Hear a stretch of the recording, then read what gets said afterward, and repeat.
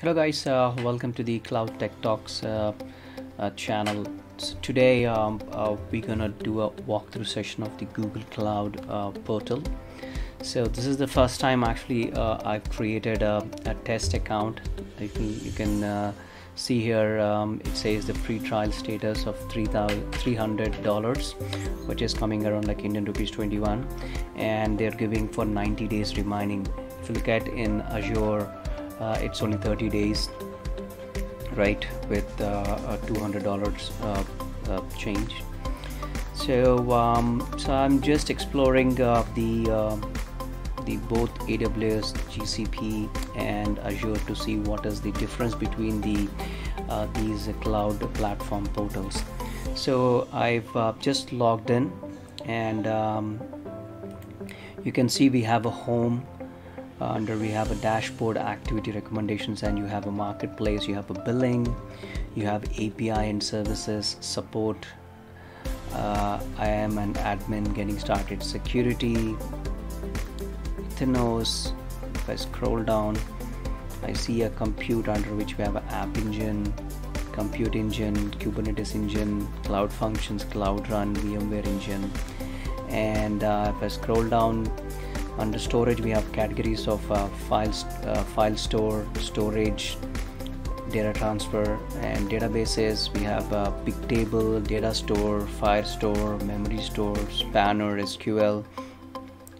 And networking, we have VPC network, network services, hybrid connectivity, network service tiers, network security, network intelligence. And we have operations, we have monitoring, debugging, error reporting, and we have a bunch of tools here like cloud build, task, container registry, scheduler, API gateways, and we have a big data, composer, data proc, and artificial intelligence AI platform, data labeling, and other Google solutions and partner solutions. So completely the terminology between the Azure, AWS, and GCP completely varies. So here GCP, you don't see those resource groups kind of a stuff and all that.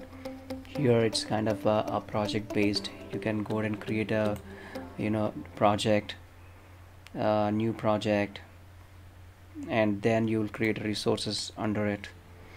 So I'm very excited to see the compute engine.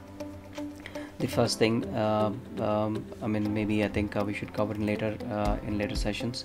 So I would like to go and check, the account. I would like to see identity and organization first. So this is a you need to follow checklist if you want to create an enterprise level identity where you can manage user accounts and groups for employees, right? That is one thing. So if I go to the checklist, so your current account is not associated with an organization on Google Cloud, so you cannot go and just create an organization. It should associate, have a business account. Okay, so then only you can go to create that.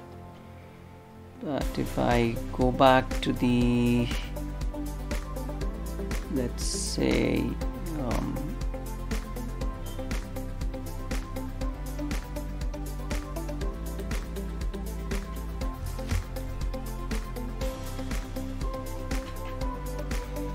alright, so the here it is where you can add new users for the access.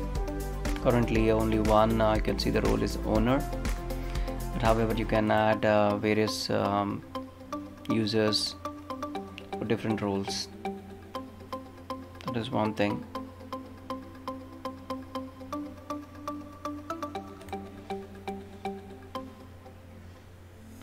So currently I don't have anything, as I said.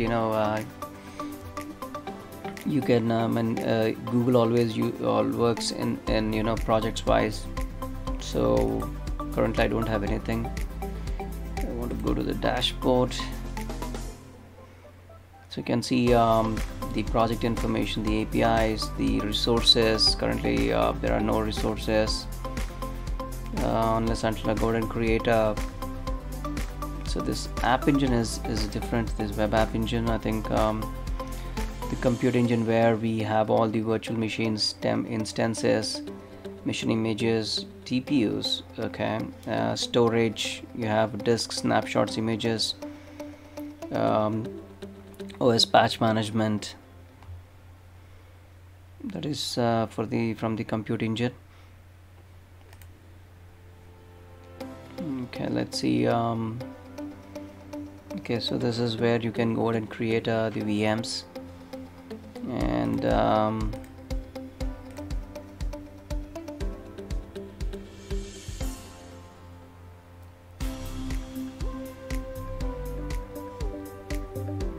so requires an API.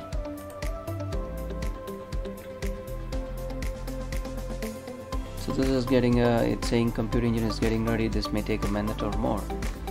So this is how it is.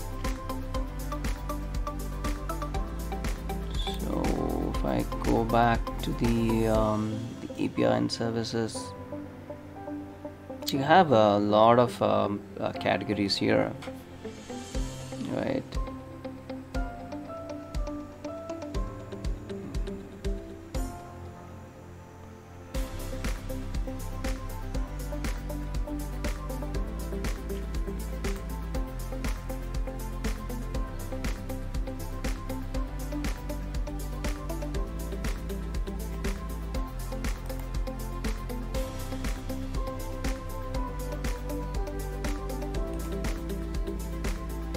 I'll just go ahead and create let's see what options it will give when we're creating an instance. So the name is a permanent one, so you can add labels. So this is the region.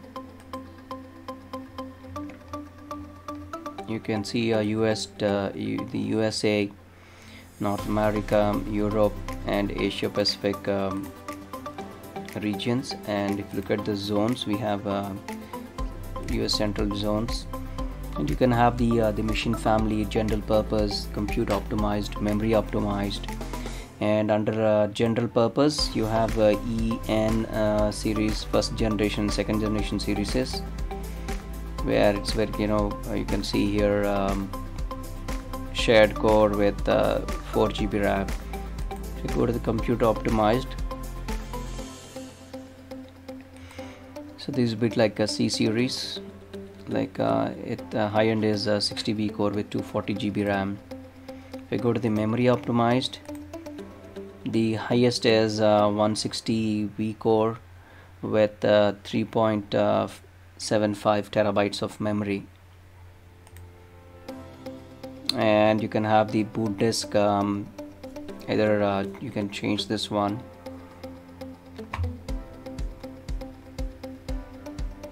and the firewall. So this is a bit yeah, easy to provision, okay, not complex. So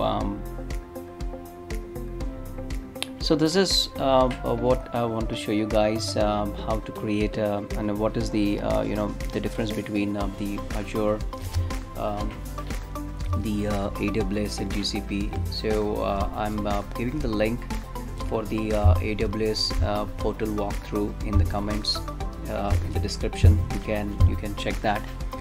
Similarly, I have the walkthrough for the Azure portal also. So the idea is to make you guys a multi-cloud specialist, so that most of guys stick to one cloud platform. Guys, remember, the future is multi-cloud, so you should learn all these basics, at least the portal basics, so that you will be aware of what is happening. So that's it, guys. So thank you so much for watching the video, and stay tuned for more updates and videos. Bye for now, and have a nice day ahead.